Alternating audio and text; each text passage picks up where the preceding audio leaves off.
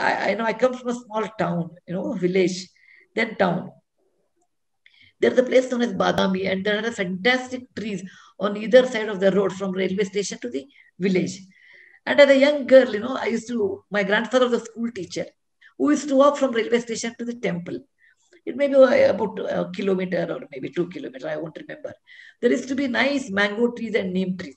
I used to tell my grandfather, who must have planted this? He said, it's not who has planted this, who is enjoying this. I said, I'm enjoying because there are mango trees and neem trees. He said, when you plant, beta, you should plant so that when they grow, you may or may not be there. Somebody will enjoy. Human life is like that.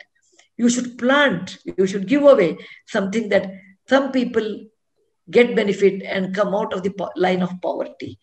Not that they should be my relatives or they should come and give me something. No. If you have that, don't do that because it gives you great dissatisfaction and sorrow. So when you want to give it to the right person, that is one who really deserves it. You give it to the right person with an intention that he or she may not even remember you. You want to give because you feel nice. You give for that. Not because I get an award or somebody will recognize. I will have a shawl or free fala. Nothing of that sort. You feel if you give, you feel happy.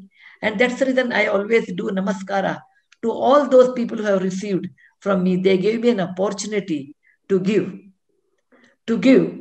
so that I will get, they made me happy.